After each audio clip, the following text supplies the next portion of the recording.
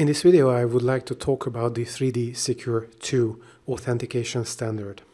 Our payment integrations in the demo application fully support this new authentication standard.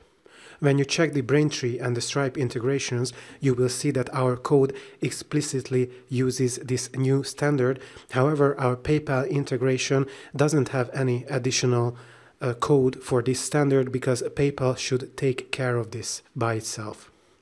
But you might be wondering what this 3D Secure 2 authentication standard is, and you might find out that it doesn't even apply to you. However, you might find out that it is indeed applicable to you, and then I think it's good to know what it is exactly. I suggest checking out this Stripe summary about 3D Secure 2, but of course I will tell you about the most important aspects of it. So the 3D Secure standard aims to reduce fraud and provide added security to online payments. Beginning late 2019, banks are expected to gradually start supporting a new version of 3D Secure. 3D Secure 3DS2 introduces frictionless authentication and improves the purchase experience compared to 3D Secure 1. It's expected to be the main card authentication method used to meet the upcoming Strong Customer Authentication (SCA) requirements in Europe and a key mechanism for business to request exemptions to SCA. So in short, 3D Secure 2 should help with fraud management. This means that if your credit card is stolen, then it will not be as easy to pay with your card as it has been before the introduction of 3DS2. In an earlier video, I showed you that we have our Stripe integration, and you might see a model window appearing. As you can see, the card numbers are put in, and then a model window will appear. Of course, this is just a test model window, but what happens is that if you are paying with your card, it might happen that after you click on pay, or in our case, the click to complete purchase button in our demo application, then a model window will appear. And actually what happens, of course, we are just using the test environment in our demo application, but in production, what might happen when you are actually making a payment with Stripe or Braintree is that you will get a model window, and on your smartphone, you will get a push notification, or you might get a text message with a code that you have to provide in this model window in order to complete the purchase. So if someone steals your credit card, but they don't have access to your smartphone or your mobile phone to which you get this one-time password, then they will simply not be able to use your card for purchases. It is very important that this model window will not pop up all the time, because 3D Secure introduces frictionless authentication, and it means that if your bank trusts the site from which you are making the purchase, then they might say that, okay, we don't need to send a push notification to you. Stripe or Braintree or whatever payment gateway you use can go forward with the payment and charge you. For example, maybe if the purchase is under 30 euros, the bank, the issuer of the card, will say that, okay, if it's under 30 euros, we don't care about this 3D Secure authentication, so we will simply not send you a push notification. And this would be the frictionless authentication. But in order to achieve this frictionless authentication, you should provide as much data as possible to Stripe, who can provide it to the bank or the issuer of your credit card as possible. Later, when we are integrating Braintree and Stripe, you will see that we are providing the first name of the customer, last name of the customer, email of the customer, billing address, and so on and so on. So we will provide all these data to try to achieve frictionless authentication. However, as a developer, you always have to assume that the authentication will not be frictionless, so you have to assume that a model window will pop up and your application will be able to handle it.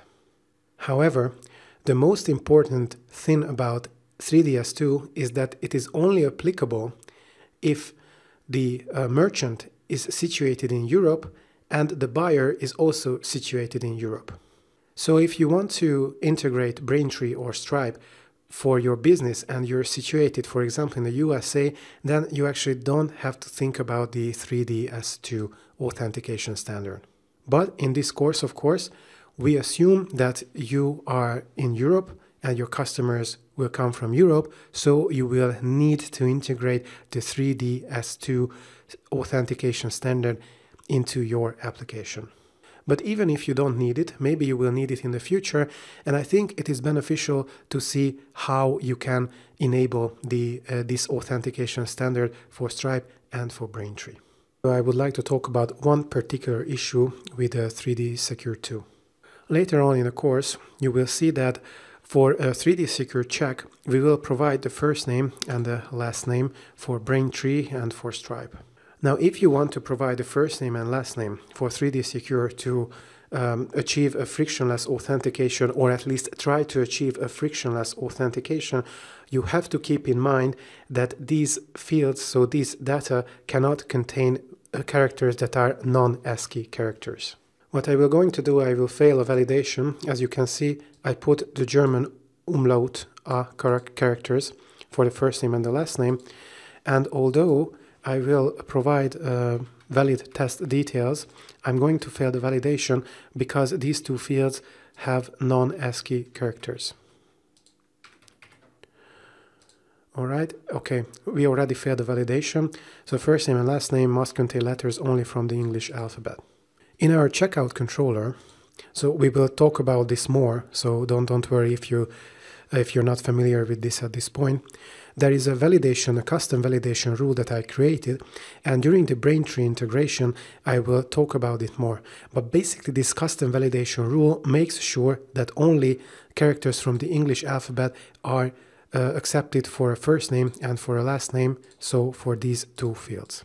And the reason for this is that we want to pass this information for a 3D Secure check, and Braintree confirmed that if there are non-ASCII characters in these fields, so for the first name and last name, then we are going to receive a validation error.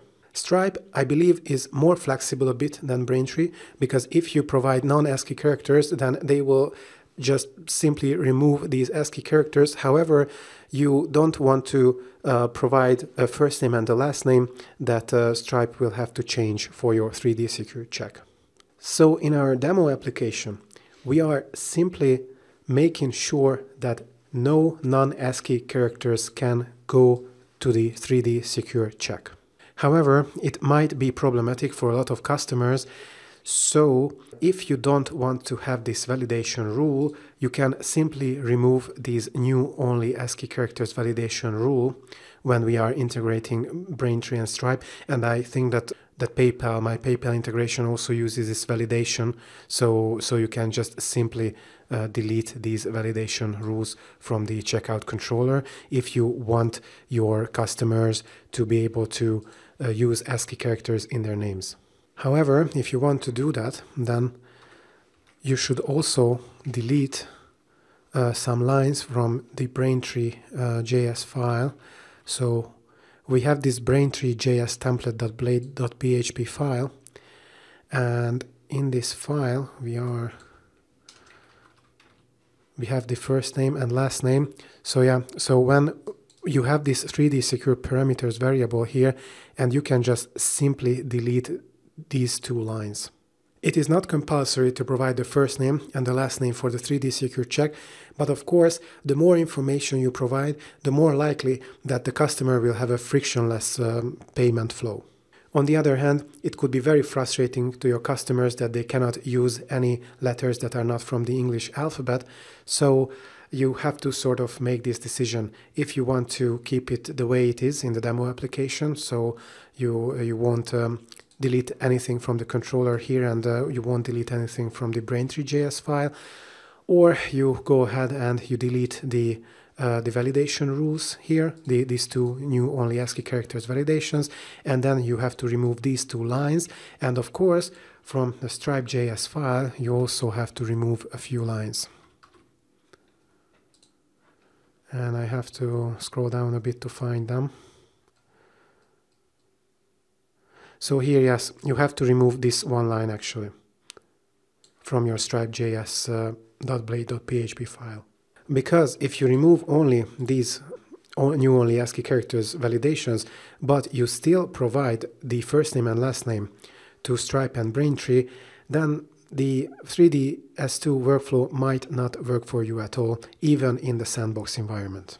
In our demo application, we just wanted to make sure to go ahead with 3ds2 in as a strict way as possible. So this is why we have this very strict validation rule, and then we are passing the first name and last name to Braintree and Stripe respectively.